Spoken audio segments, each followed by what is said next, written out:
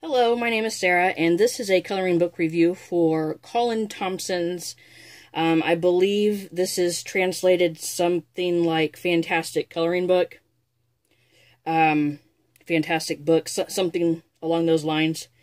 I got this from the Book Depository online. I ordered it, and Book Depository is a great place to go because they have free shipping worldwide, no matter how small your order or how large.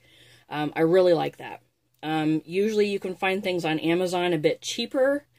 However, if you can't find it on Amazon, usually Book Depository has it. So I got this on there for around $10, I believe. This is a pretty neat coloring book. I wanted to get this online as quickly as possible because it is so neat and it's so different. This is one from Germany.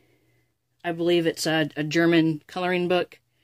And you see the cover, the way it's done in kind of a grayscale. The inside is done the same way. And this is one of those coloring books where I look at and I think, okay, this is a great cover.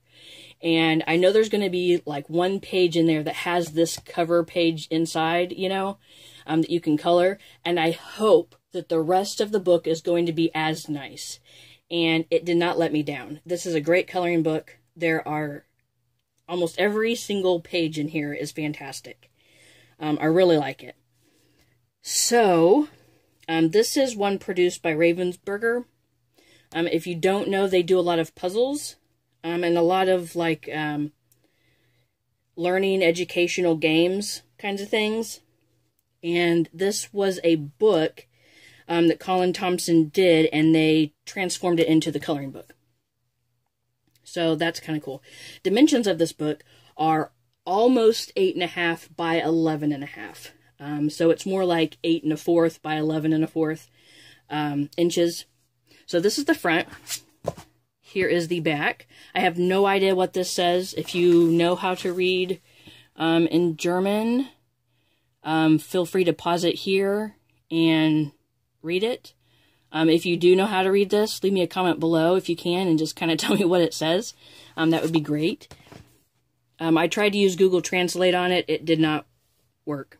It came up with a bunch of words that didn't make sense. So, here is the spine. And the thickness of the book is quite thick. So I was impressed with that. I was expecting a really thin book.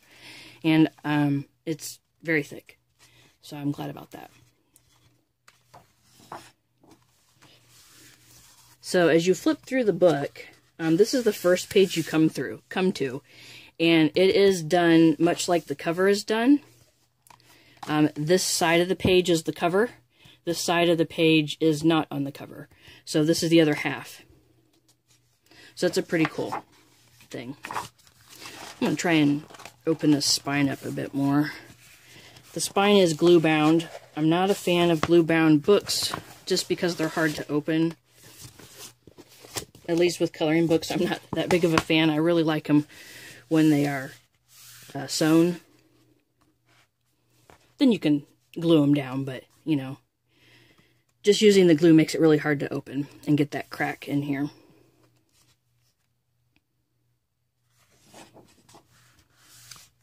So a lot of these pages reminded me of like MC Escher kind of stuff, especially with the stairs on this page. There's a lot of hidden things in this book. Like you look at this and you see, oh my gosh, it's a bunch of stairs. That's pretty cool. But if you look closely, you'll see like right here, there's like a little goblin looking thing inside of a hat, and like a little goblin looking thing reading a book. Like there's just a lot of neat little details. This looks almost some kind of hooded creature walking down the stairs, you know, with this boat water selling into this bucket. It's really neat. The details in here are really cool.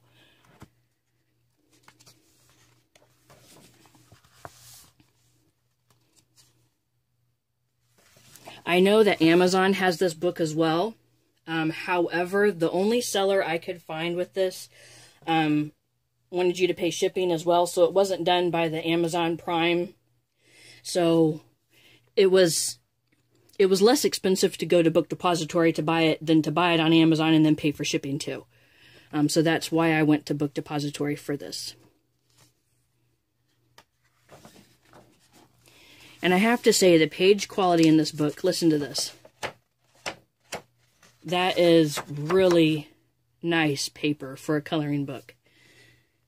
Pages are not perforated, but the quality of the page is really nice and would work for just about any medium except for alcohol markers.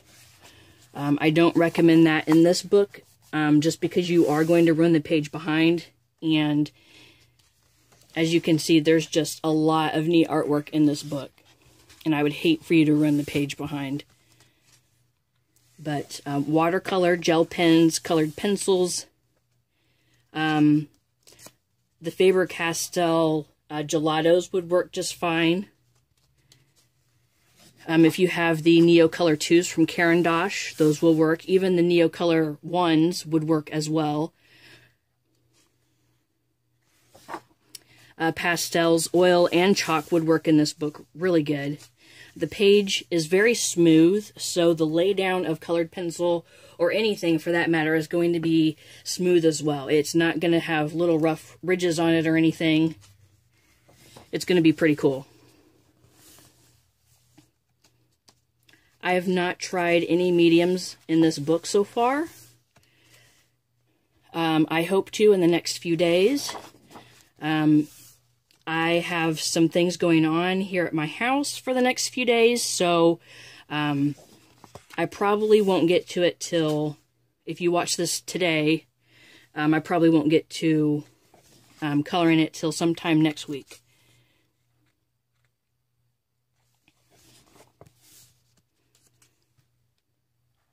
But as soon as I do, I will post a video about it. And I'm kind of staying on these pages a little longer because there is so much detail in the page. I want to be sure that you can see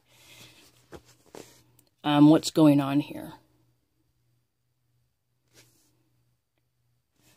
Now, a lot of the coloring books I have a lot of detail, but don't give you enough room to color in that detail. This book is not like that. The page size is such that you will have plenty of room to color in. You'll have plenty of room for the creativity within that small space. It's just an all-around great book.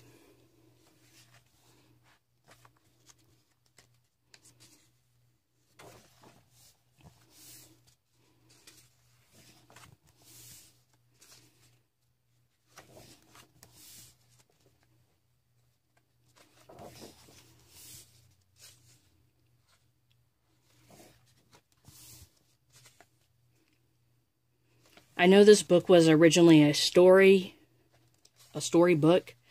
The coloring book is based off of that story. I have no idea what the real story is, and I'm sure that it follows along a really cool story.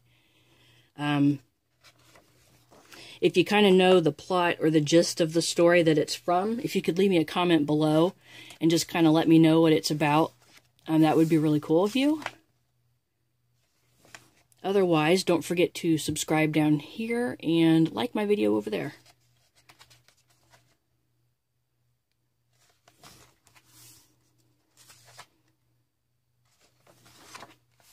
And that is the end. One thing it does not have is a test page. I'm not fond of books without test pages, just because you do need to test your medium somewhere. And without that test page, it's really difficult. So what I will probably use in this book is this front page. Even then, I'm going to have to be careful not to use the alcohol markers or even water-based markers unless I test it up in the corner or something, because there is no other page here. And it will bleed onto this side if I'm not careful. So I'm going to test it out up here in the front. See how that goes. I mentioned puzzles earlier before with the Ravensburger brand. Here are puzzles based on this particular book.